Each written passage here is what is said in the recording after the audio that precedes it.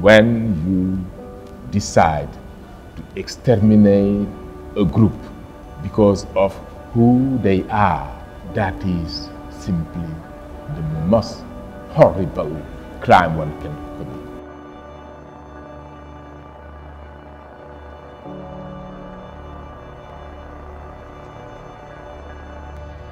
The General Assembly, by unanimous vote, affirmed that genocide is a crime under international law.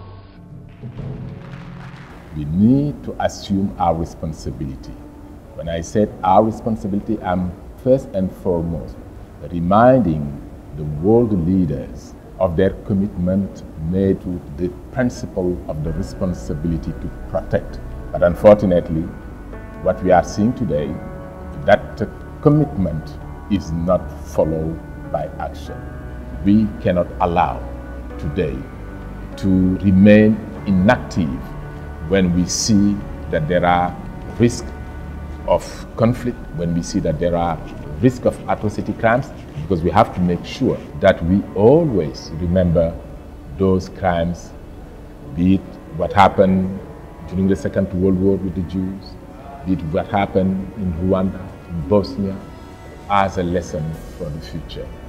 Because dealing with the past, it is dealing with the present. It is dealing with the future.